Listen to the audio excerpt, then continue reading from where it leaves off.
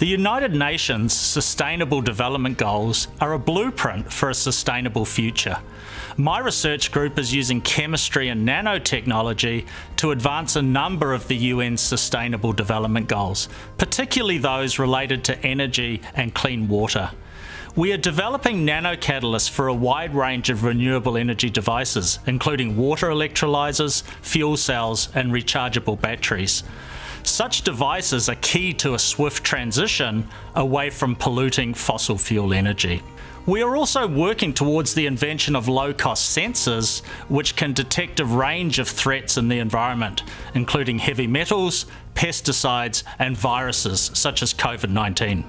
Excitingly, our nanotech research segues into many other areas, such as nanomedicine, highlighting its interdisciplinary nature and crossover potential. We aim to safeguard Aotearoa's future, and through international partnerships, transfer our discoveries beyond our shores for the betterment of all, people and the planet.